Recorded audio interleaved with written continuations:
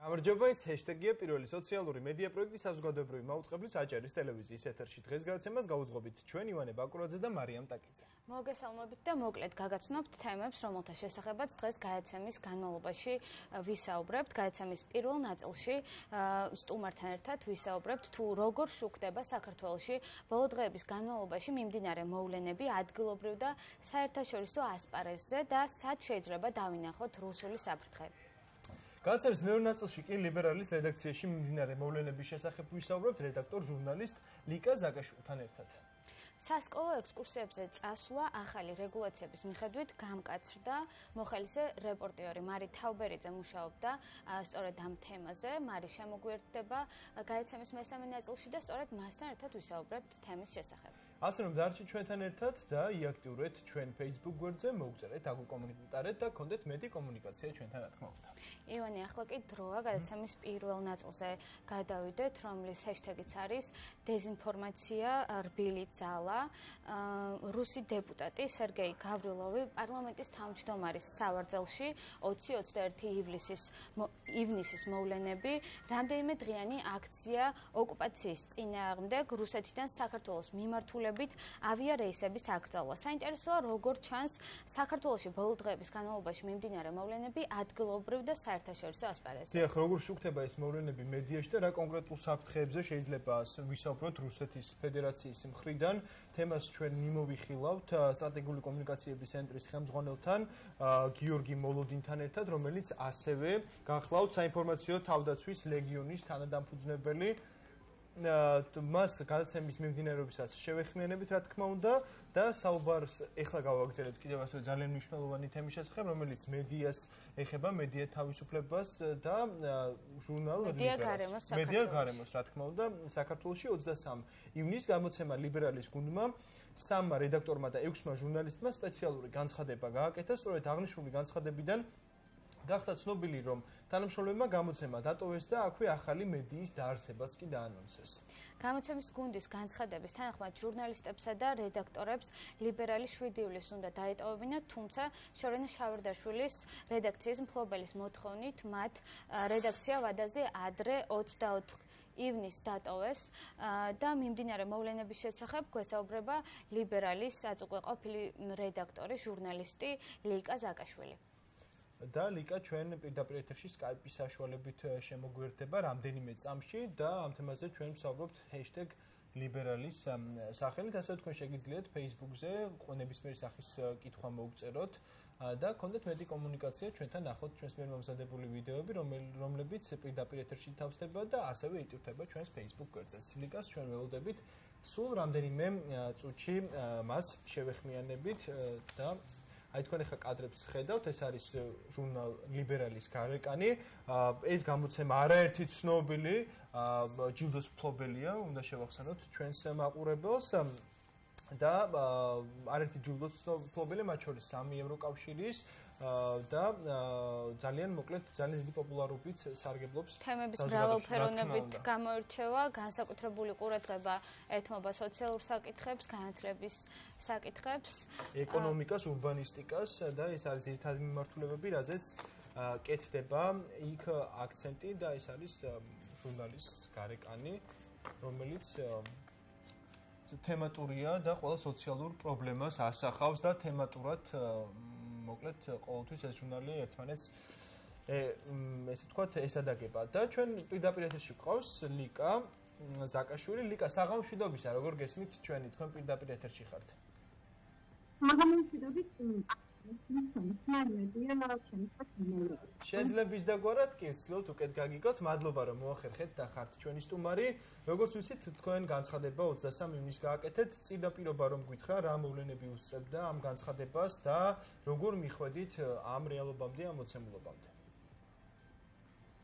დიახ, ჩვენ განცხადების შემოწყობინეთ მფლობელს, რომ ეს წაში უნდა დადატოვებინა რედაქცია.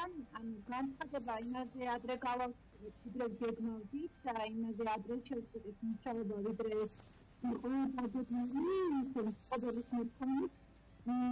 რაც შეეხება იმის, რატომ გადავწყვეტით, რომ დადატოვებინა ლიბერალი, და რატომ ვაცნობთ ეს გადაწყვეტილება მსვლელს განცხადებაში იკითხებოდა და სავარაუდოდ თქვენს გაქვთ ინფორმაცია რომ ჩვენ დაახლოებით აპრილის ბოლოს რამდენიმე ადამიანი რედაქციის სახელით შევხვდით სორინა სალადაშვილს და მხოლოდ ეს ძალიან გადადის და პოლიტიკური შეხვედრა გაიმართა და ვისაუბრეთ ზოგადად ლიბერალის მომავალზე და ეს თავარი საკითხი რომელსაც დავაყენეთ და განვიხილეთ და მას კითხეთ აზრით რაც ფიქრობდა ამის თაობაზე იყო ლიბერალის შესაძლო გადმოცემა ან მიყიდვა დათმობა მთელი გუნდისთვის ან რამდენიმე ადამიანისთვის და ძალიან ამ შეხვედრის შემდგომ დაახლოებით ლიკა საინტერესო აქვე რომ დავაზუსტოთ კონკრეტულად რატომ მიიღო გუნდმა ეს გადაწყვეტილება ლიბერალის შესყიდვას რაც შეეხება მე მინდა რომ ძალიან ცხადი იყოს ის რომ ძალიან ბევრმა არა მაგრამ შევხვდი გარკვეულ კომენტარებს და ჩანს რომ ადამიანებს ჩვენი წამოსვლის მიზეზად აღიქვეს არაი სხვა რაღაც არამედ ის რომ თითქოს რადგან უარი მივიღეთ მისგან ჩვენ წინადადებაზე ამის გამო და ამის შემდეგ გადავწყვეტეთ რომ დაგვეწოვებინა ეს არ იყო მიზეზი იყო სხვა რამე ჩვენ რომ მივიღეთ უარი არასთან ერთად ჩვენ პრობლემა გვითხრა რომ იყო ჩანდა რომ იყო ძალიან გაბრაზებული ძალიან ცუდად აფასებდა ჩვენს წინადადებას და ნაბიჯს რომელიც შევთავაზეთ მას და რომ არ მოსწონდა აქვე მოაყოლა რომ არ მოსწონდა ზოგადად ლიბერალის პოზიციონირება ჩაატარებდა გასაუბრებებს განმეორებით იქნებოდა საკადრო ცვლილებები მოყავდა ახალი მართველი და ნდობით აღჭურვილი პირი და რაც თავარია იცვლებოდა სარედაქციო ხედვა რეალურად ამის შემდგომ ეს იყო ჩვენთვის მთავარი მიზეზი ეს დაანონსებული ცვლილებები ერთ-ერთი ყველაზე მთავარი მიზეზი ამის შემდგომ ჩვენ რამდენჯერმე ვცადეთ მასთან რომ მეილით არ გაგრძელებულიყო კომუნიკაცია დიახ ლიკა თქვენ თქვით ანუ საზოგადოებამ კომენტარებში როგორც ნახეთ რომ ეს თითქოს და წილის ვერ შესყიდვის გამო განხორციელდა ასევე ისიც არის ცნობილი თუმცა ადრე თქვენც ფლობდით წილს თუ არ ვცდები და კონკრეტულ წილს 2013-2015 წლებში თქვენ და ზურა ვარდიაშვილი თუმცა მაშინაც მოხდა ამ წილის დაათმობა თუმცა თქვენ განაგრძელეთ მუშაობა ისევ თქვათ იმ ღირებულებებით რომელთაც ახლაც მუშაობთ საინტერესოა კომუნიკაცია ახსენეთ და მეილით მიმდინარეობდა კომუნიკაცია თქვა თქვენ რა გზებით სადეთ იმისთვის რომ უფრო ეს კომუნიკაცია უფრო ეფექტიანი ყოფილიყო და რაღაც კონსენსუსამდე მისულიყავით და ის საქმე გაგრძელებიათ რასაც 10 წელი აკეთებთ ფაქტობრივად. კი ბატონო ანუ ის ნაწილი მკაფი იყო ხო შევხვდით გავიდა ერთი თვე მოგდის მეილი სადაც წერია ის ყველაფერი რაც უკვე ავწერე ხო რაც განცხადებაშიც არის და ამის შემდგომ ჩვენ მას ვუპასუხეთ რომ ჩვენ არ ვეთანხმებოდით მის შეფასებას მაგალითად პოზიციონირებაზე მაგალითად სხვადასხვა საკითხებზე გავუგზავნეთ საკმაოდ დიდი ანგარიშის ფორმატს კი ქონდა ჩვენი 6 წლიანი მუშაობის შედეგებზე რა ვიცი პრიზები არაერთი რომელიც ამ გუნდს აუღია საერთაშორისო ანგარიშები და ასე შემდეგ რომელშიც ლიბერალის საქმიანობა მხოლოდ დადებითად იყო დახასიათებული და ვთხოვდით ასევე რომ შეხვედროდა კოლექტივს მოსულიყო და შემდგარიყო შეხვედრა რაზეც მან თქვა უარი თქვა რომ არაპირებდა ჩვენთან ეს ერთიანად საუბარს და რომ მისი გეგმები ცვლილებებზე ნდობით აღჭურვილი პირის და სარედაქციო ხედვის ნაწილში გარკვეულ სიახლეებზე კიდე შეცვლაზე სარედაქციო ხედვის იყო ძალაში ჩვენ ბოლომდე გვჯეროდა რომ ეს ყველაფერი რაღაცნაირად სიბრაზით ან რა ვიცი რაღაც სხვადასხვა ფაქტორებით იყო განპირობებული და კიდევ ერთხელ ვთხოვეთ რომ მოსულიყო და გამართულიყო ჩვენი მასთან შეხვედრა და ისე უარი მივიღეთ რა ანუ აი ეს თქვენ რაც მკითხეთ რომ რა ძალისხმევა გაწიეთ ხო ძალისხმევა გავწიეთ ამ ნაწილში, წერდით და ვთხოვდით, იმიტომ რომ სხვა რეჟიმი ჩვენ ურთიერთობის ან საუბრის შეხვედრის არ გქონია და ძალიან გვინდოდა რომ ეს ყოფილიყო.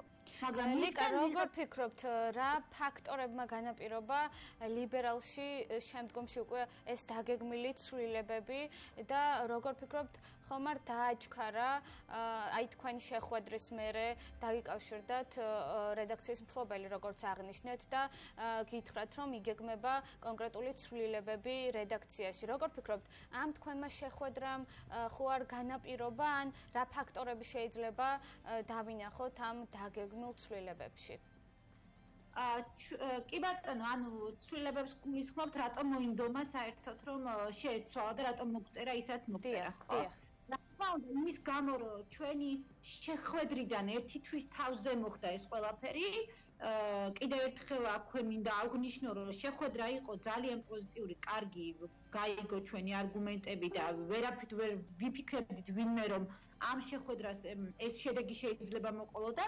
ამ შეხვედრიდან ერთი თვის თავზე მივიღეთ ეს მეილი, ამიტომ რა თქმა უნდა ერთ-ერთი მიზეზი მკაფიო რაშიც ყველა ვართ დარწმუნებული არის ის, რომ ხო, გაბრაზდა იმის გამო, რომ საერთოდ გავუბედეთ და შევთავაზეთ, რომ ანუ კითხეთ, რომ შეიძლება თუ არა რომ ეს განვიხილოთ. გადმოცემა ან მოყიდვა.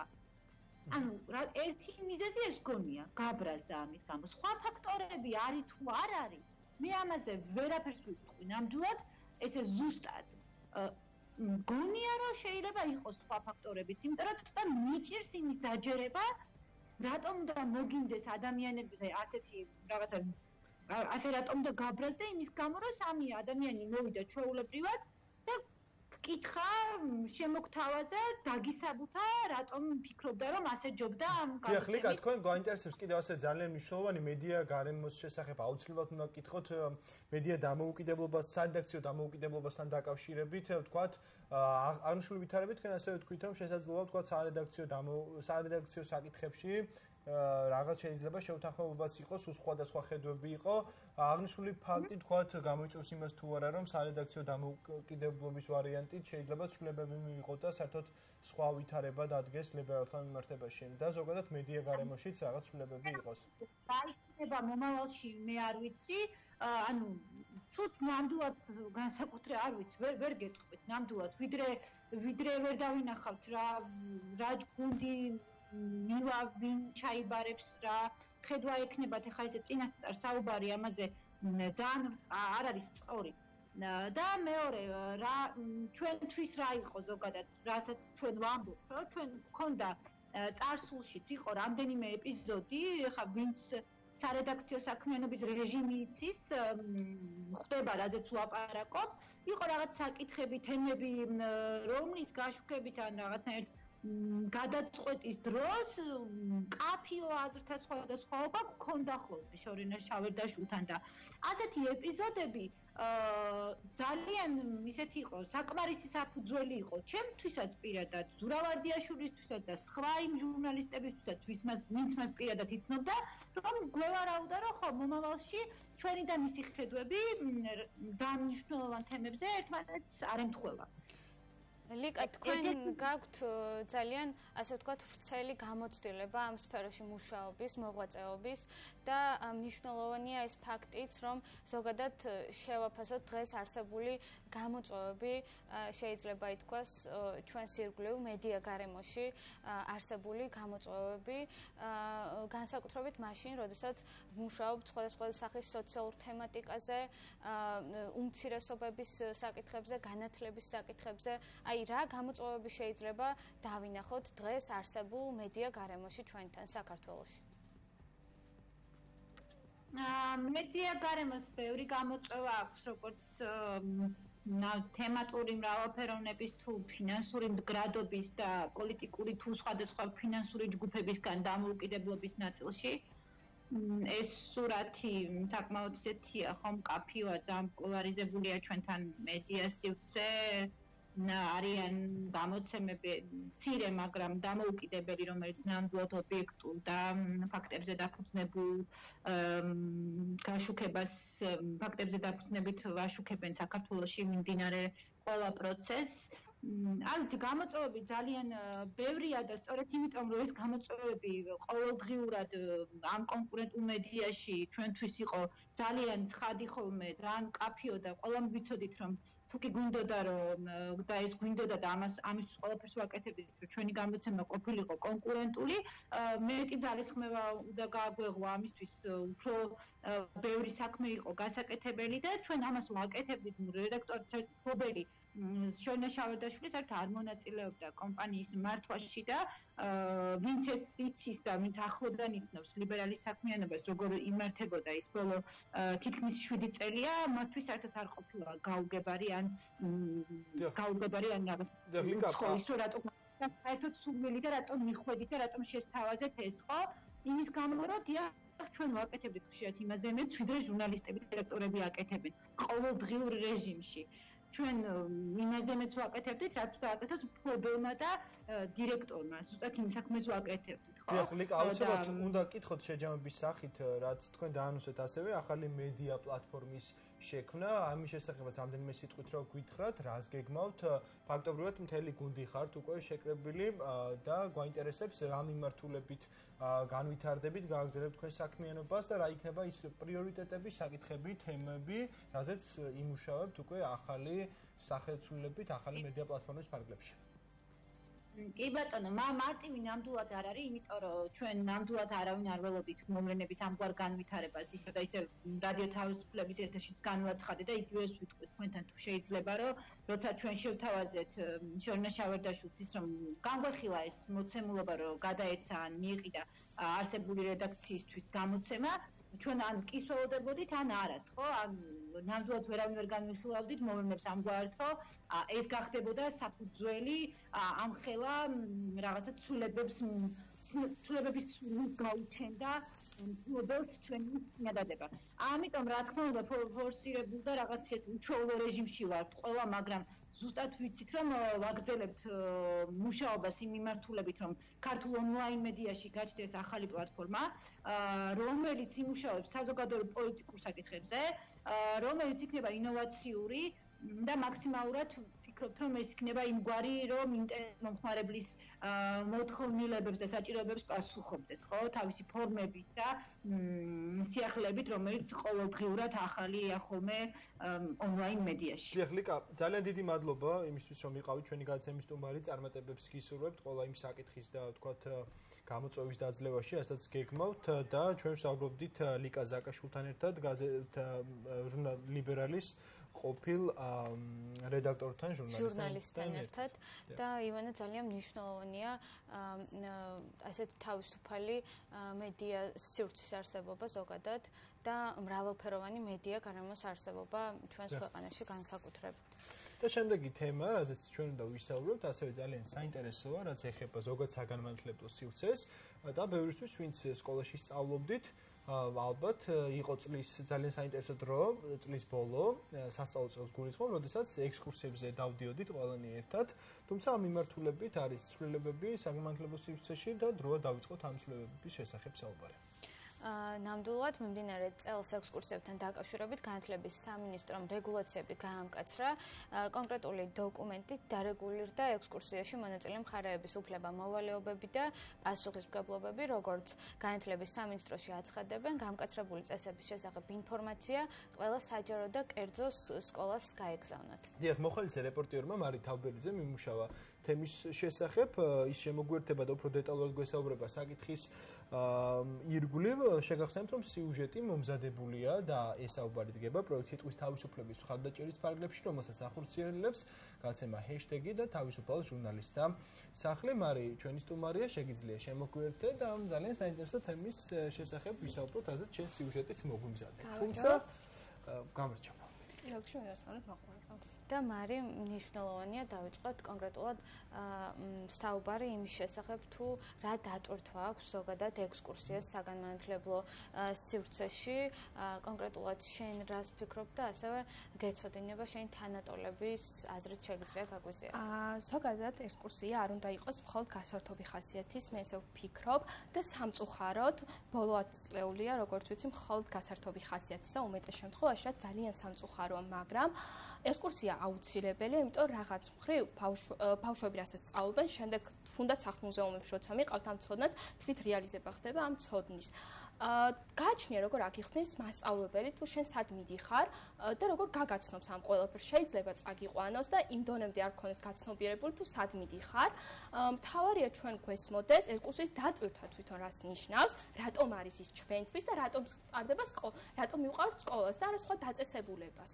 მარი, საინტერესოა რა უნდა გკითხოთ მეგობრების ირგვლივ, როდესაც შენ სკოლაში სწავლობდი, საინტერესო რას ფიქრობდნენ ზოგადად ექსკურსიების შესახებ და მათი შეფასებით თუ არ იყო თქვა ეს დაგეგმვა ძალიან რთული პროცესი და ასე ყველაზე მთავარი რაიმე ხელშემშლელი ფაქტორები თუნდაც უსაფრთხოების კუთხით ხო არ გამოკვეთილი იყო აი მის მნიშვნელობის შესახებ. ან შეიძლება გსმენია კონკრეტული ფაქტების შესახებ, როდესაც კითხვის ნიშნის ქვეშ იდგა უსაფრთხოების.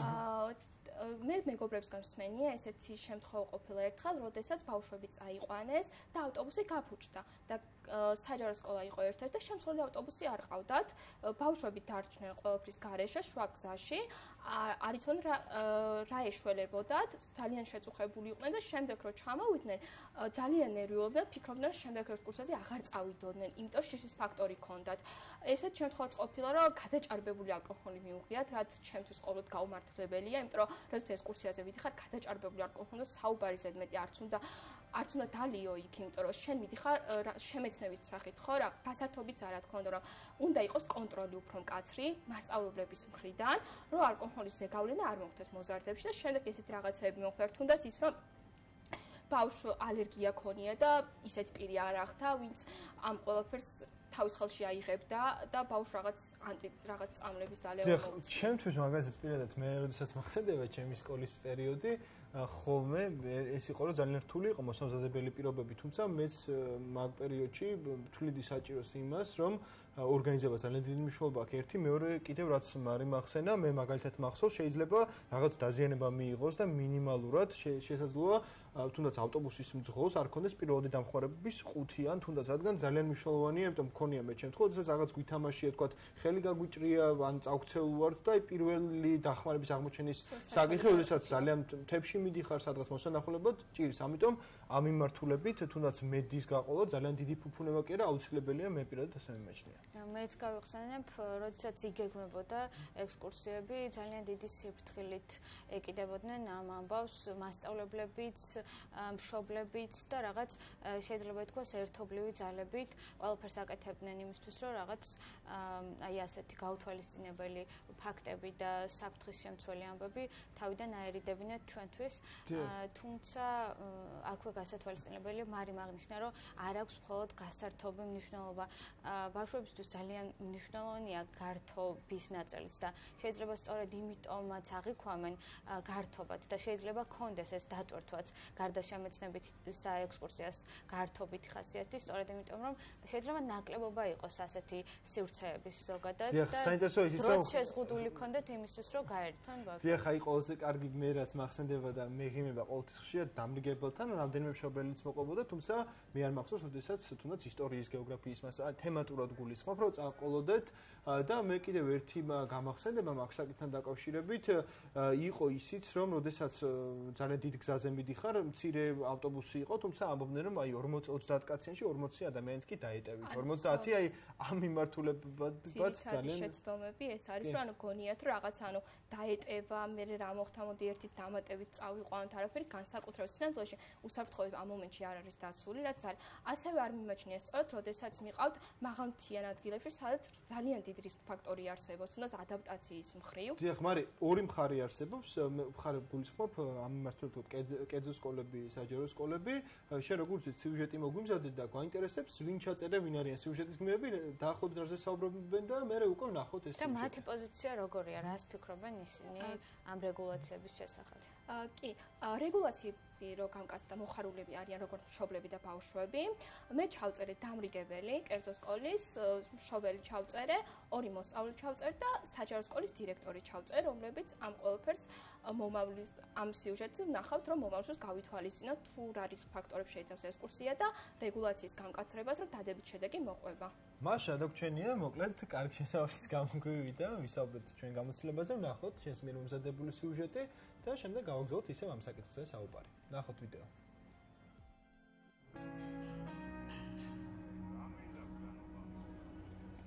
ექსკურსია არ არის ეს სპონტანური აქცია, ეს არის მოფიქრებული, მიზნები აქვს თავისი, გაწერილი გვაქვს ჩვენ მიზნები წინ და წინ, რა მიზანზე გავდივართ, რა საჭიროების გამოა დაგეგმილი ესა თუ ეს ექსკურსია და აქედან გამომდინარე ყოველთვის მოსამზადებელი სამუშაოებია ხოლმე ექსკურსიასთან დაკავშირებით, ვაცნობთ სად მივდივართ, რას ვნახავთ, როგორ უნდა მოიქცნენ, რაღაცა ქცევის ნორმებსაც წინ და წინ ვთანხმდებით ხოლმე მოსწავლეებთან, მშობლებთან კოორდინაციით ხდება ეს ყოველივე.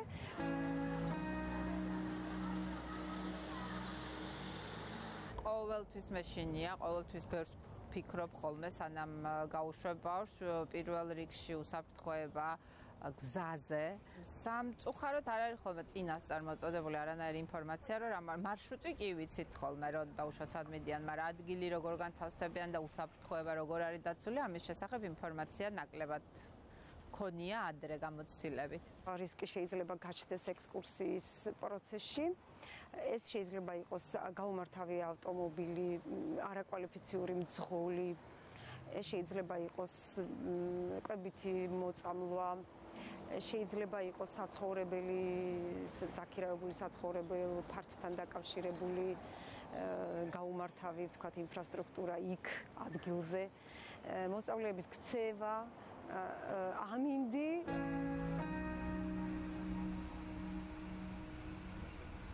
სამწუხაროდ დღევანდელი ექსკურსიები საქართველოში არც ისე შემეცნებით ხასიათისაა, მაგრამ ზოგიერთი სკოლა ითვალისწინებს იმას, რომ ეს ყველაფერი ერთმანეთთან გააიგივოს, ანუ შემეცნებითი ხასიათისაც იყოს და გასართობი ხასიათისაც. ჩვენი კლასი როდესაც ექსკურსიაზე მიდის, წინასწარ გვაქვს გასული ყველაფერი, თითოეული მარშრუტი, სად გავჩერდებით, სულ წერტილზე, საჭმელად, სასტუმროში და ძალიან ბევრ სხვა ადგილასაც კი.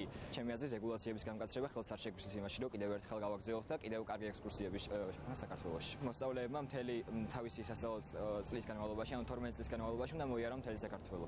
ძალიან კარგია, როცა შემეცნებითი გასართობი, ესეთი სახალისო ექსკურსიები ერწყმებიან ერთმანეთს და იქნება კარგი მიქსი.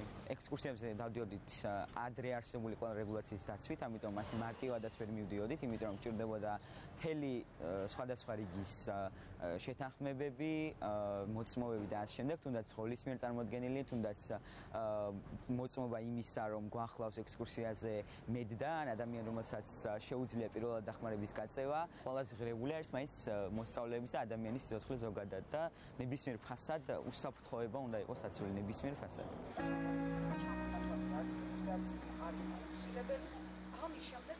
ექსკურსიებთან დაკავშირებით რეგულაციები გამკაცრდა, ახალი და ეს მისასალმებელია. ახალი რეგულაცია გვავალდებულებს, რომ კლასმა 10 დღით ადრე წარმოადგინოს განცხადება და თანდართული დოკუმენტაცია, რასაც ითხოვს აღნიშნული რეგულაცია. ეს არის ტექნიკური დათვალიერების პასპორტი, მძღოლის ჯანმრთელობის ცნობა, მძღოლის ორივე მძღოლის შემცვლელისაც და ძირითადის მძღოლისაც პირადობის მოწმობის ქსეროასლები, ასევე დაზღვევა.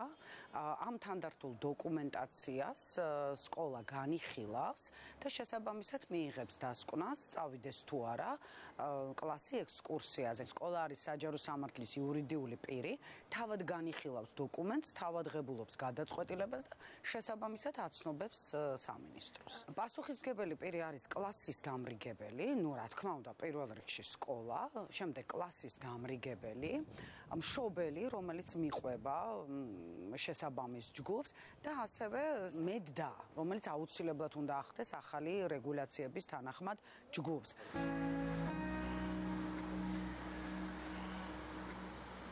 ეს ახალი რეგულაციები, რომელსაც სახელმწიფო გეგმავს, ძალიან მოგწონს, მივესალმებით. ფიზიკური უსაფრთხოების ითიწყება ყველაფერი. სკოლაში გაკვეთილი სასწავლო პროცესის ფიზიკური უსაფრთხოებასთან უნდა იყოს დაკავშირებული და უზრუნველყოფილი უნდა იყოს ფიზიკური უსაფრთხოება. აქედან გამომდინარე, ჩვენ მხოლოდ მივესალმებით. თუ დროებით შეფერხდება, ვთქვათ, ამ სეზონზე შეფერხდა ექსკურსიებზე გასვლა არაუშავს. ჯობია გქონდეს დახვეწილი რეგულაციები, კანონმდებლობით გამაგრებული, იმიტომ რომ პირად ინიციატივაზე და ვიღაცას შეუძლია ეს გათვალოს, ვიღაცას არ შეუძლია გათვალოს, ვიღაცა ხვდება, ვიღაცა ნაკლებ კვალიფიციურია.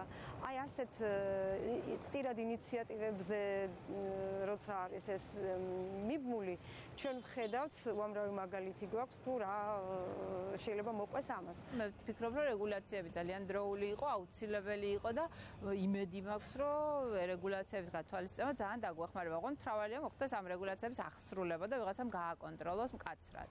ძალიან კმაყოფილი ვარ, თუ ეს რეგულაციები იქნება სრულად უსაფრთხო და თუ მოხდება ამ რეგულაციების აღსრულება, სწორი აღსრულება, პატიოსანი და არა ქართულად აღსრულება. წელს მაგალითად ამ ბავშვებს ჩაეშალათ ექსკურსია ფასების გამო, ვერ შეწყვეტა ყველა ამის გადახდას, მაგრამ რეგულაციები მე მგონი არ უნდა მოქმედებდეს იმდენად ფასებზე, ან ყოველ შემთხვევაში უფრო ძვირი დაგუჯდება ის, რომ მე რამე გართულება მოყვეს რეგულაციებს არ დაცვას. აუცილებელი იყო ეს ამ რეგულაციის გამკაცრება და ეს არის სწორი, ვინაიდან სკოლას დიდი პასუხისმგებლობა აქვს, როცა მოსწავლეთა ჯგუფი გადის ქალაქის ტერიტორიით.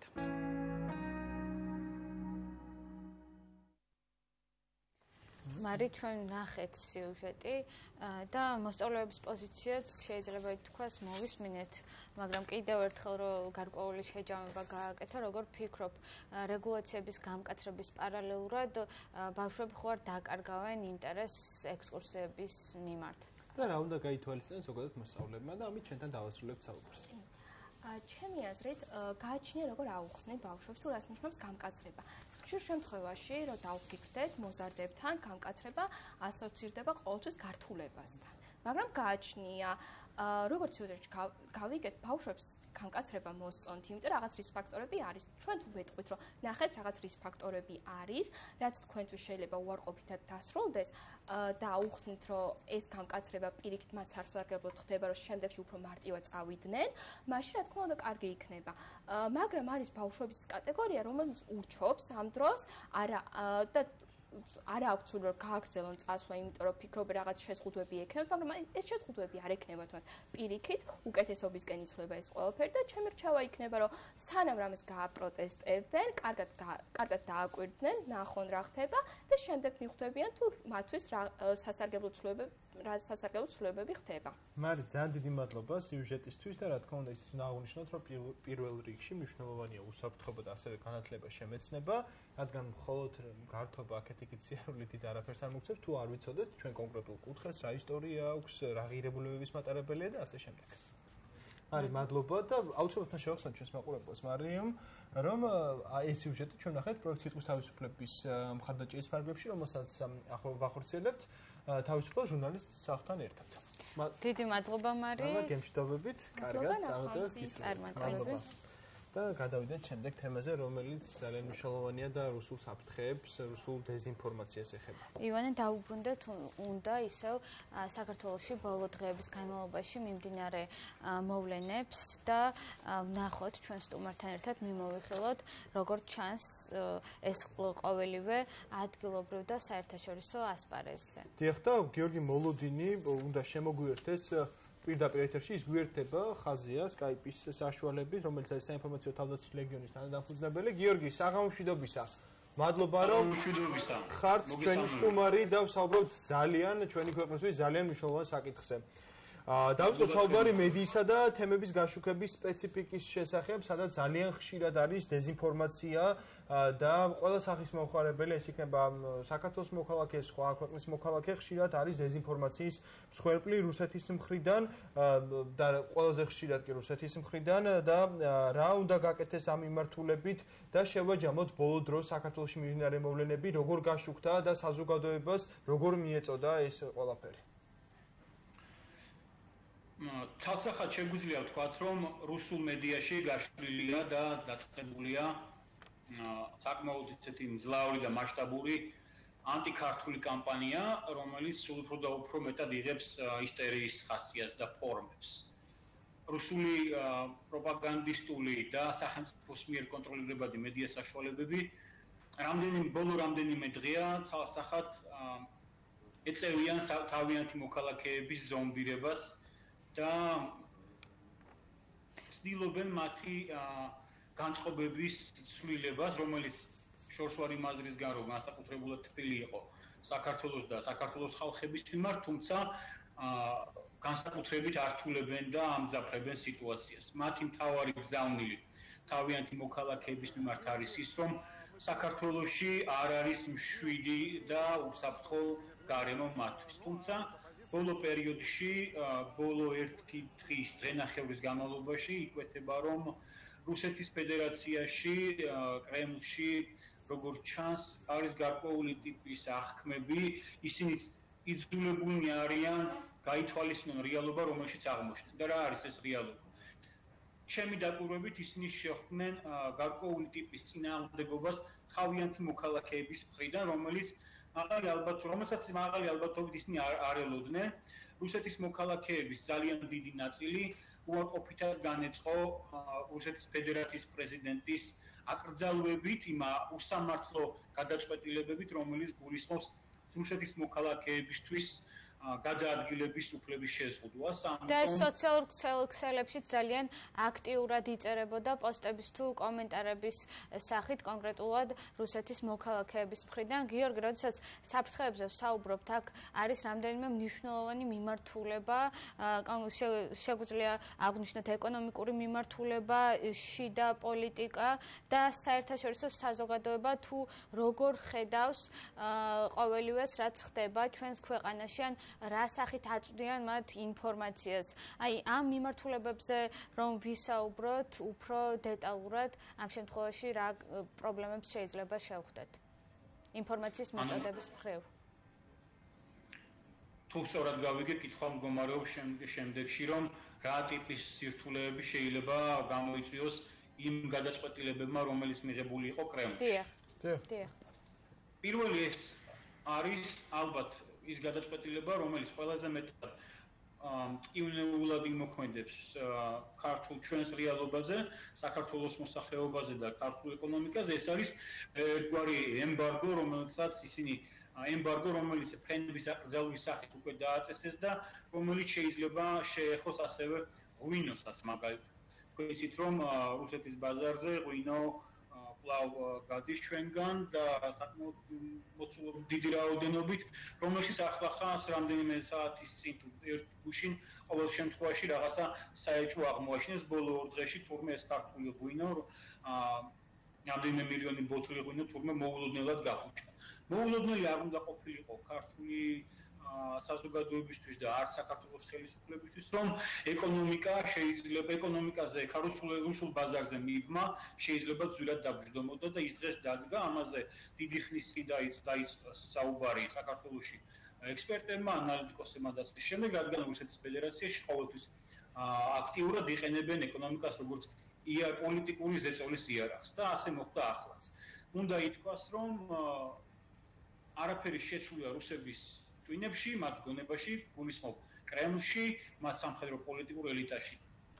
და აქვე უნდა დავძინო, რომ ისინი არ იცვლებიან, ისინი ვერ იზრდებიან, ისინი ვერაფერს სწავლობენ, მაგრამ სამაგიეროდ იზრდება ქართული საზოგადოება, სწავლობთ ძალიან ბევრ რამეს და ვიცვლებით ჩვენ უკეთესობისკენ და ის რომ ჩვენ ვიცვლებით უკეთესობისკენ და ვიზრდებით კიდევ უფრო როგორც საზოგადოება, ამის ნათელი მაგალითია ის რუსული ისტერია, რომელსაც ახლა ჩვენ ხვდებით საინფორმაციო სივრცეში, კრემლში ვერ გაუგიათ როგორ შეიძლება, ან რატომ შეიძლება რომ საქართველოს ხალხებს არ უყვარდეთ რუსი პოლიტიკოსები. რატომ ისინი ვერ ხვდებიან, ვერ აცნობიერებენ, რატომ გავაძევეთ ჩვენ გავრილობი.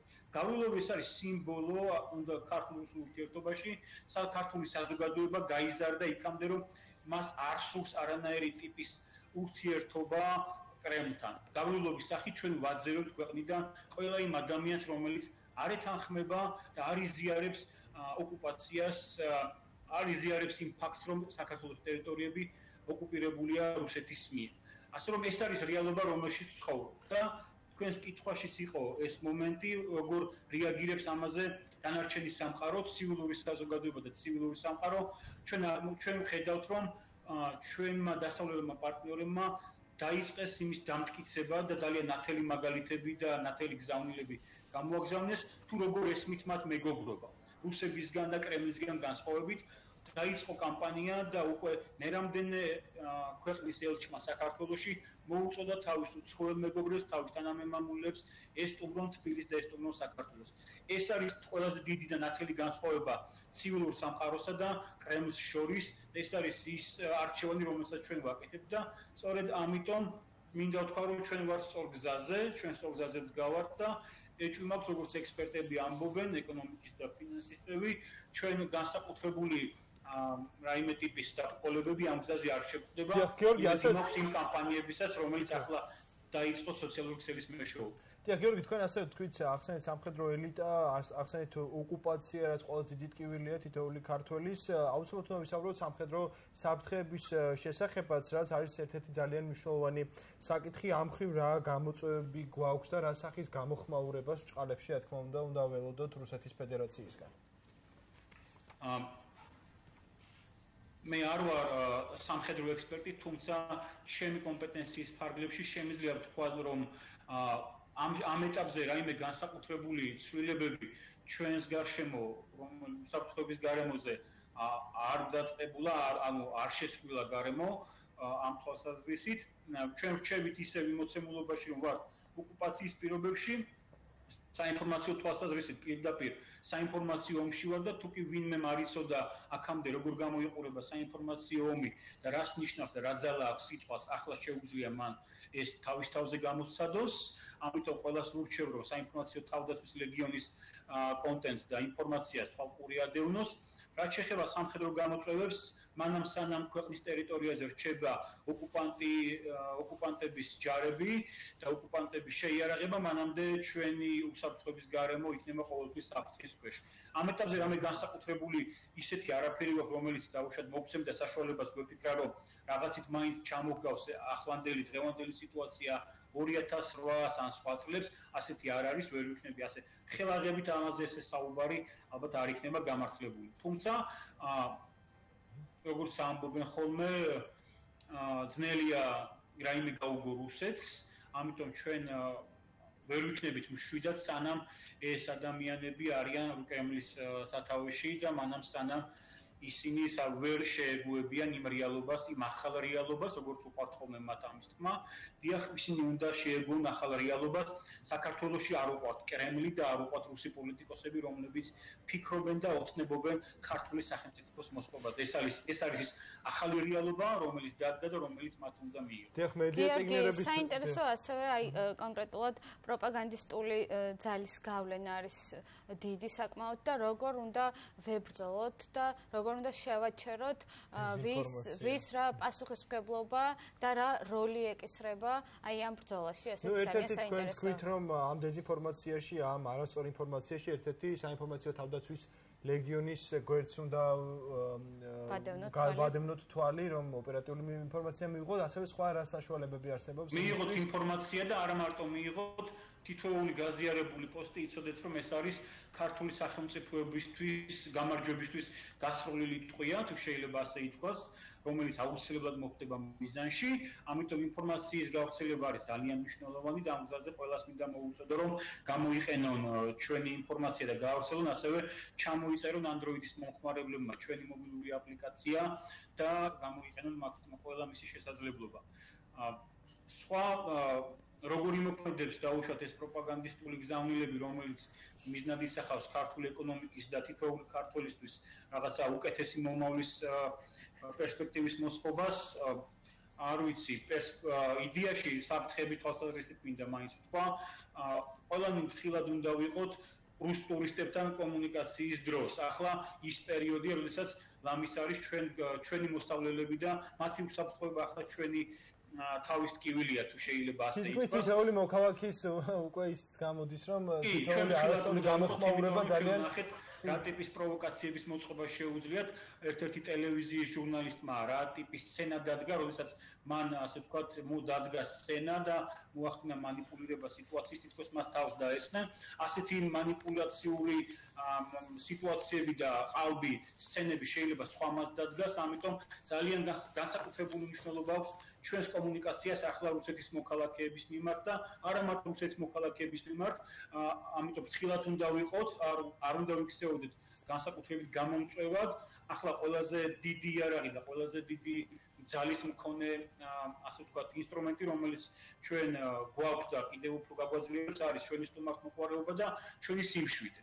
ეს არის ყველაზე მთავარი რა, არ მივცეთ საშუალება წამოვეგოთ მათ პროვოკაციებს. გიორგი, მადლობა საუბრისთვის, ჩვენ წარმატებებს გისურვებთ. პირიქით, მადლობა თქვენ რომ ინტერესდებით ამ ძალიან მნიშვნელოვანი თემით.